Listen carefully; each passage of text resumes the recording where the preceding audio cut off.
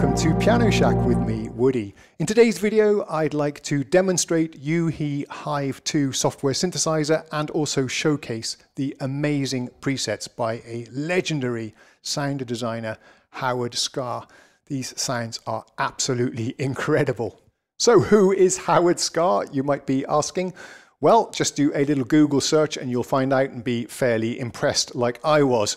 He does a lot of sound design work for lots of different companies, U-HE of course, but also Spectrasonics, Roland, plenty more. We'll find a list of those in a second. But here you can see on the Spectrasonics tribute page how he's been involved in the sound design, providing custom sounds for scores. Yes, he works with Hans Zimmer. And he's worked on the sounds of The Dark Knight, Transformers, Angels and Demons, and Inception. Plenty more as well. Yes, just look here on IMDb. He's done the synth programming for Inception, Dune, Blade Runner. He also did the new Matrix film as well. Just, yeah, respect.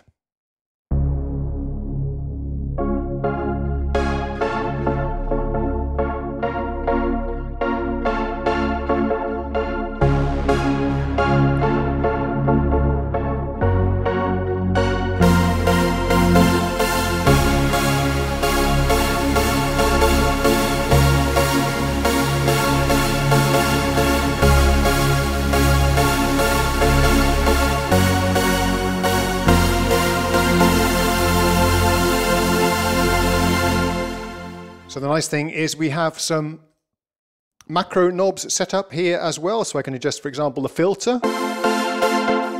which is always on knob 3 here, resonance,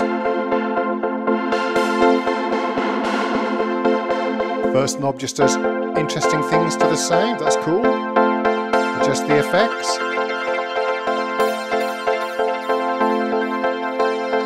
the release.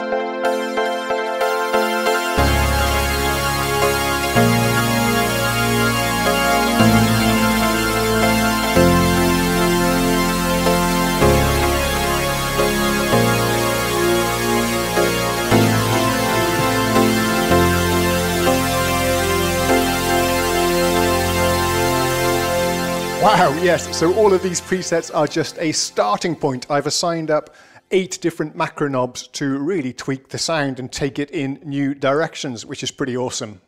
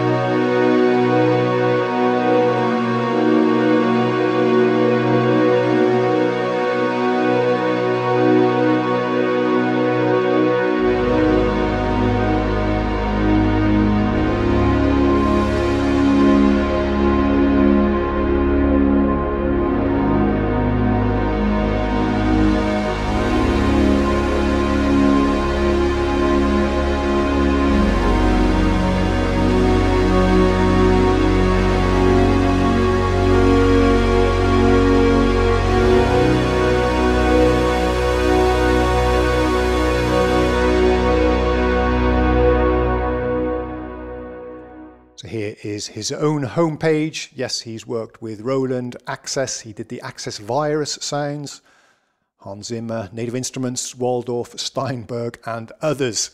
Hired by Hans Zimmer to provide Zebra 2 sounds. That's another U-HE plugin for The Dark Knight.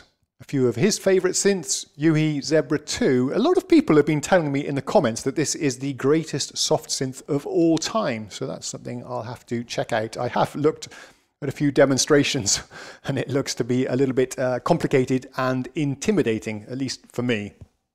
But yeah, I'm sure it sounds pretty good and I'd love to check it out.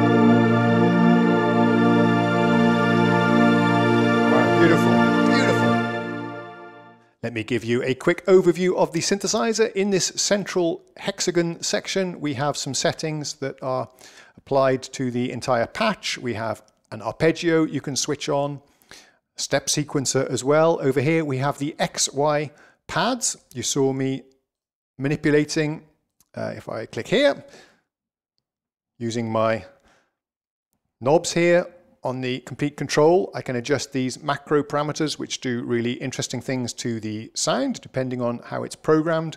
There's also a mode where you can see everything in one XY controller. Yeah, a lot of synths give you one XY controller. This one gives you 4.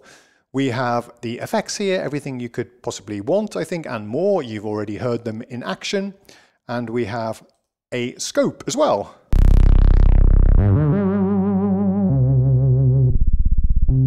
Which you've also seen me use. It looks pretty nice. You can display the waveforms here or any of the modulations, LFOs and so on as well, to really see and visualize what you're doing.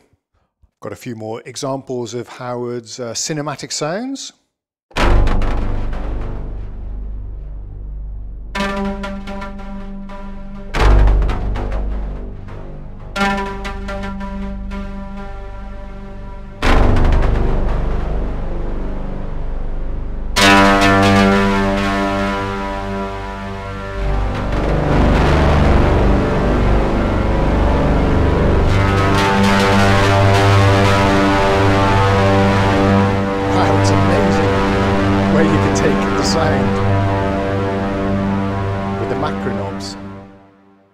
Cool.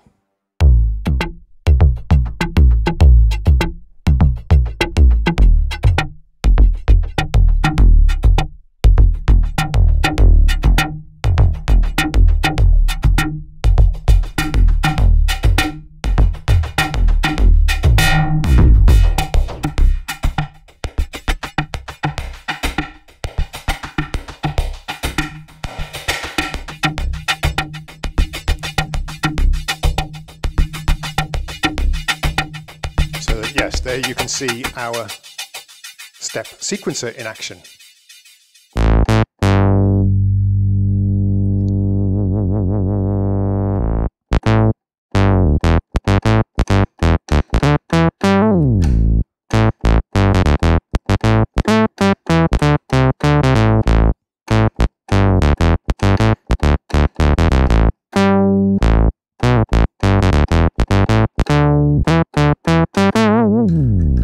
Cool. It is a 2 oscillator synthesizer.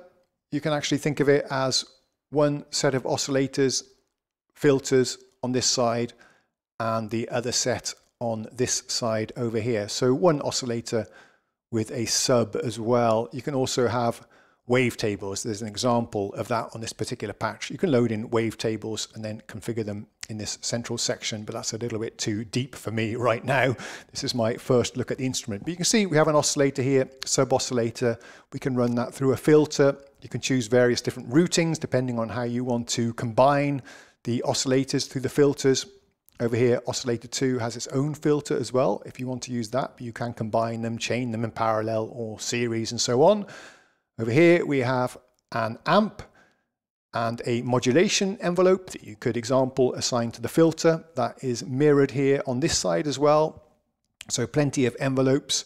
We have LFOs, conventional LFOs. We have a very sophisticated shape LFO where you can program in various, see if I can find an example of that for you. Various different shapes. Here we go, there was something there. Yeah, how you can create your own LFO shapes there. Function generators over here, which is inspired, I think, by the modular world. And I don't know how to use those. Down at the bottom, we have different views. We can look at our modulation matrix. Matrix down here, anyway. Also very powerful, flexible, if that's what you want, but you can also, I think, do fairly simple routings with it as well. Here is the keyboard section. So yeah, that's a pretty quick whistle-stop tour of the user interface of Hive 2. If we jump to the presets panel here, the preset browser, you can see some notes from Howard. He says, play simple chords. Here's where you can see the macro controls as well. So let's follow his advice, play some simple chords. I'll do a A major.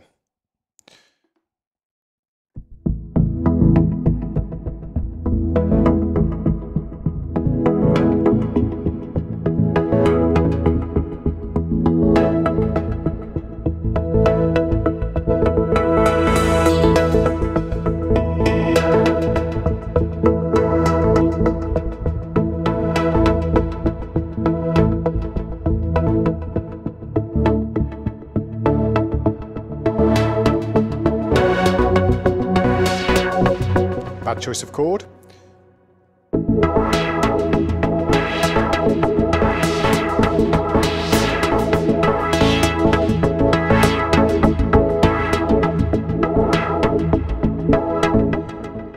Crazy. Yeah, a lot of Howard's presets do use the sequencer here and various motion sequences in the LFOs, I think, to create really interesting effects. It's just incredible the amount of complexity that's going on there. This one's very cleverly called appealing. Appealing because it is a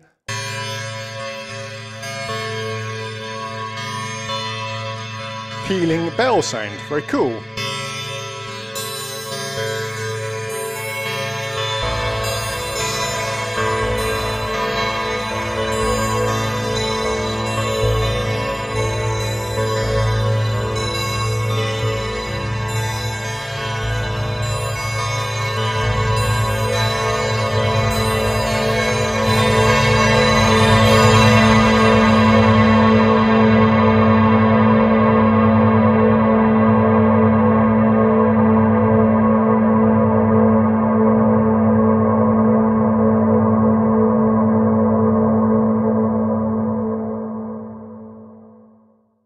Incredible stuff.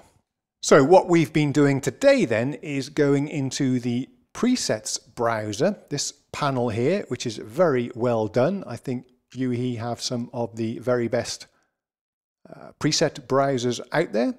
You can search on various banks that we have here, and what I've done actually today, you can also search on tags if you want to do that. You can favorite stuff as well by right-clicking on them. I'll show you that in a second. But I've gone into the author and just filtered on Howard Scarr's patches down here.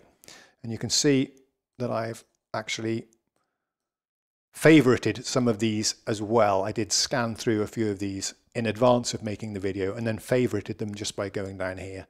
Mark as favorite. You can have different banks of favorites as well. But yeah, this is how I filtered all the sounds that were created by Howard. Down here you can also see the macro knobs and what parameters they are currently assigned to, although this does change depending on the patch. But I've mapped all of these up to my complete control here, so by turning these knobs I can directly access and manipulate the values of the macro knobs. And these macro knob positions are mirrored in the XY pad here. As you can see, the values changing there. If you prefer, you can have the multi-XY view instead, which looks like that. So yeah, pretty powerful stuff. Okay, I've skipped over a few. We've come to bass spaces here. Let's take a listen. Interesting on the mod wheel.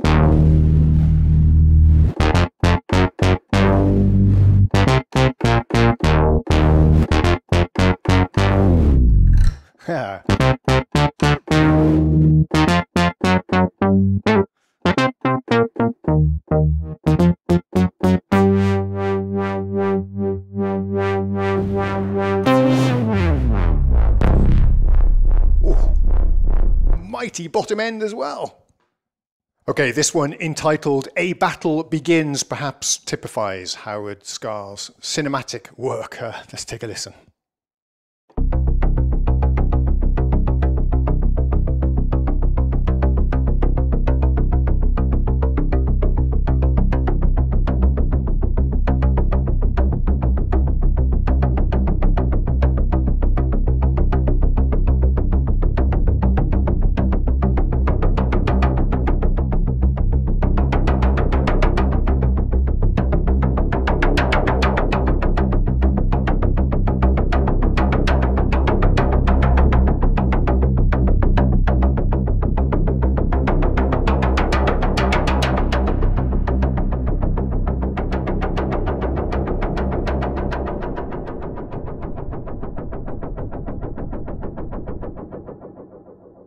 Just astonishing. Really, really great work.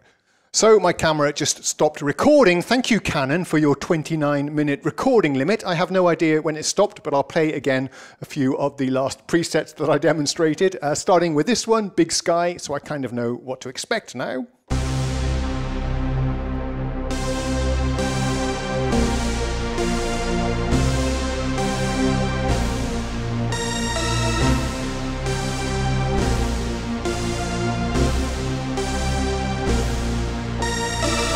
Oh, sorry.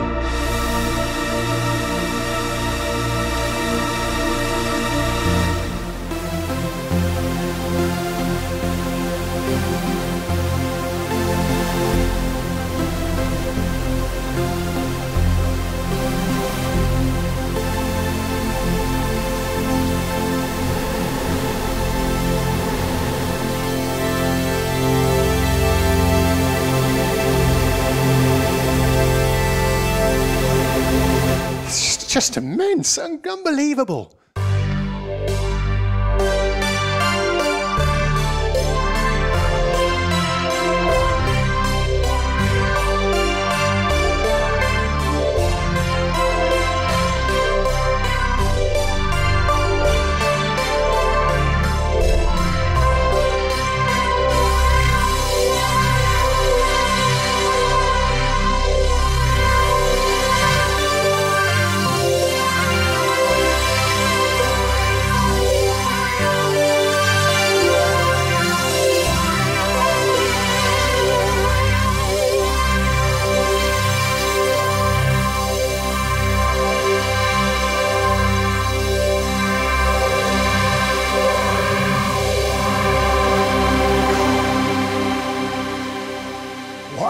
Wow, amazing work. So the goal, I think, of Hive is to have, obviously, a great sounding synthesizer, and I think we've heard that for ourselves today, but also in a very approachable user interface. Pretty much everything is available and immediately accessible to you here on the front panel.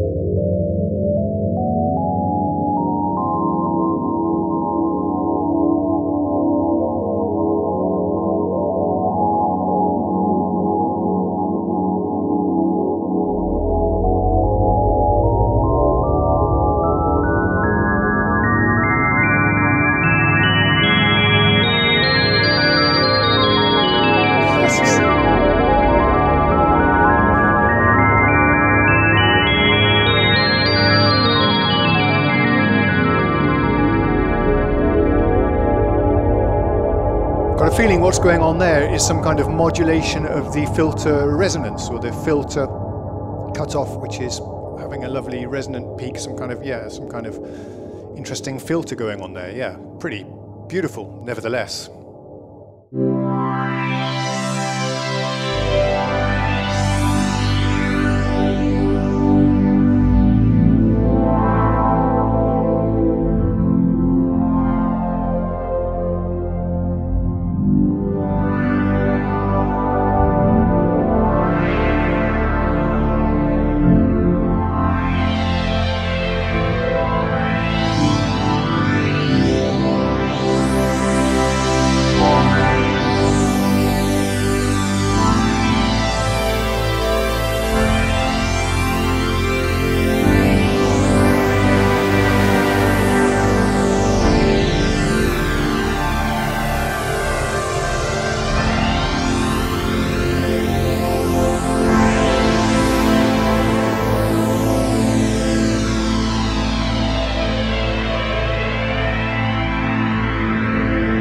That was a beautiful pad that you could kind of break in the most wonderful ways. Yeah, I love that.